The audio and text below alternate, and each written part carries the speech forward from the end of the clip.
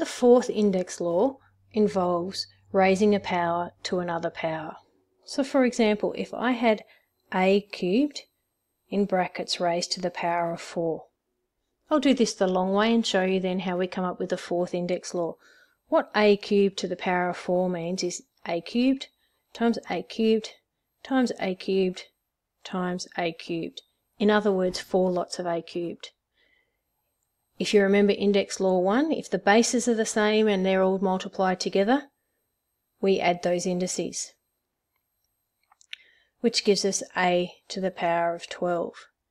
Can you see a shortcut? If we multiply those together, we get a to the power of 12. And that's the fourth index law, that for powers to a power, you multiply those index numbers together. So let's look at example A here. 7 to the power of 4 raised to the power of 8. We simply say 7 to the 4 times 8, which is 7 to the power of 32. Our next example, 3 squared over 5 cubed, all raised to the power of 3. Let's look at the top. 3 to the 2 times 3, and on the bottom 5 to the 3 times 3. So on the top we have 3 to the power of 6, and on the bottom 5 to the power of 9. So that's our fourth index law. If we just move on and look at one further point. Okay, this further point involves these coefficients here. What we need to do is to also remember to raise them to the power. So what I do is put a 1 there. Put a 1 with them. So in other words, I've got in that brackets 2 to the power of 1, b to the power of 5 squared, and in the next brackets 5 to the power of 1, b 8 cubed. I like to put that 1 there because then it reminds me that I have to go 2 to the 1 times 2, multiplying these powers together. b to the 5 times 2, and then for my next lot of brackets it's 5 to the 1 times 3, b to the 8 times 3.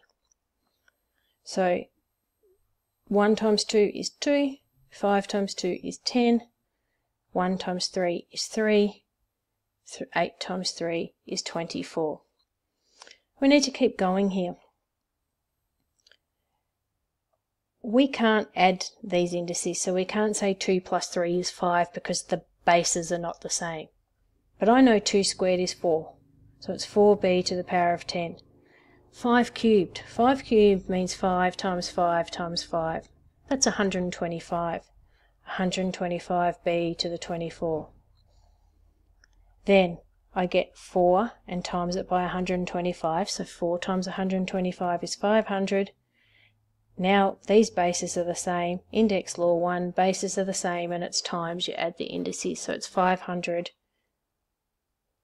b to the 34.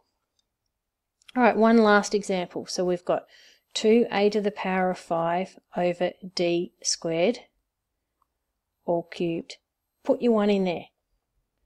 Then I don't think you'll forget to go 2 to the 1 times 3, a to the 5 times 3, and on the bottom d to the 2 times 3. So everything in those brackets is getting raised to the power of 3. So we've got 2 to the 3, a to the 15, d to the 6. We can leave it like that, or 2 to the power of 3 is 8. 8a to the 15, d to the 6th. So index law 4. Power to a power. If we have something like that, we times these indices together, so it's a to the m times n. Or if x to the cubed, all raised to the power of 5, we say x to the 3 times 5, which is x to the power of 15. That is index law 4.